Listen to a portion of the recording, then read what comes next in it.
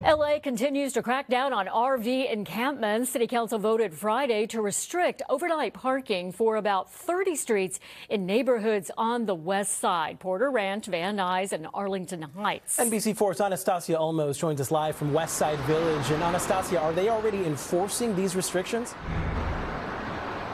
Well, guys, driving across LA today, you could see several of these signs showing up on certain streets, like here in Sepulveda, right under the 10 freeway. We'll show you. It says no parking 2 a.m. to 6 a.m. for vehicles over 7 feet high or 22 feet long. And just behind this sign, you can see those RVs as well as smaller trucks are parked on the street. Now, this section of Sepulveda is actually between National Boulevard and Exposition, and it's one of about 30 sections of streets that the LA City Council voted to ban RV parking as of Friday. The streets are in neighborhoods on the west side: Porter Ranch, Van Nuys, and Arlington Heights.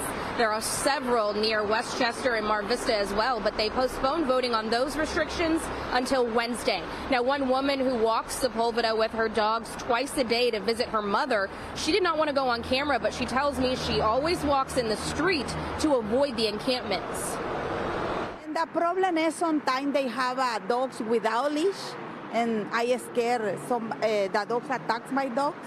And another problem is sometimes we can walk in the alley because they have a lot of things. Only we have to walk outside the alley. In the street? Mm-hmm, in the street. I don't know, because I feel bad for them too.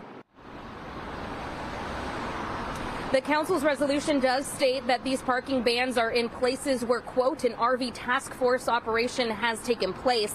This is part of the city's efforts to try and clean up homeless encampments across LA. But under the law, they have to provide a place for them to go in order to affect the area where they are currently living. Now, as for enforcement, we know that these signs have shown up in just the last 24 hours. But the sheriff's department told us last month that they were having capacity issues with about 7,000 RVs parked on the streets of LA, and they don't have enough space to hold the ones that they're towing.